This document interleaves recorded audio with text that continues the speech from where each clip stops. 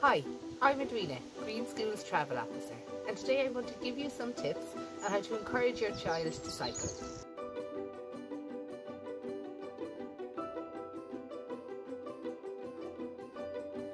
Adjust the toggle on the back of the helmet to make sure it is secure on your child's head.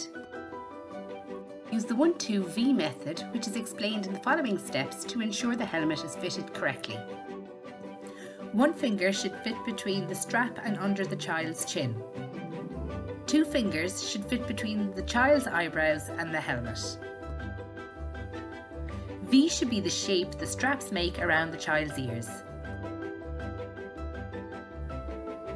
Ensure your child is comfortable with pedalling forwards. This can be done on any outdoor pedal toy, a tractor, a trike, or a go-kart.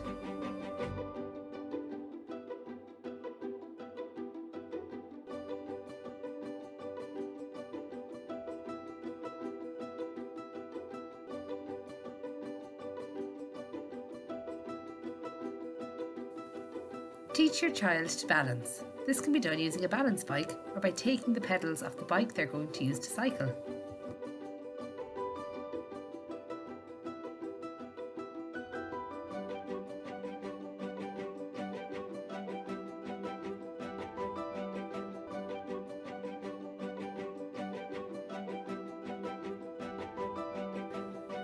When getting your child to cycle their own bike, steady the bike by putting the back tire between your legs.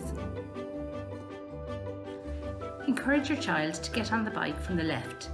This will be particularly important when they're older and cycle on the road, as it's the opposite side to where the traffic is. Hold the child under the arms when you begin to cycle with them.